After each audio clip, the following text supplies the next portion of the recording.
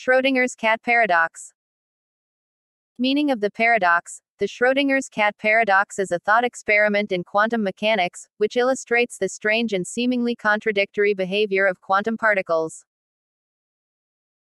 In this thought experiment, a cat is placed in a box with a vial of poison, a radioactive source, and a Geiger counter. If the Geiger counter detects radiation, the vial of poison will break and the cat will die. However, according to the principles of quantum mechanics, until the box is opened and observed, the cat is in a state of superposition where it is both alive and dead at the same time.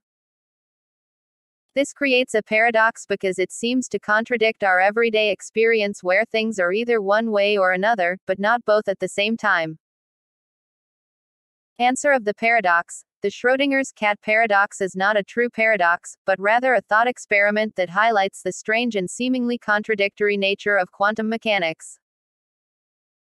It is an example of the principle of superposition, which states that a particle can exist in multiple states simultaneously until it is observed or measured.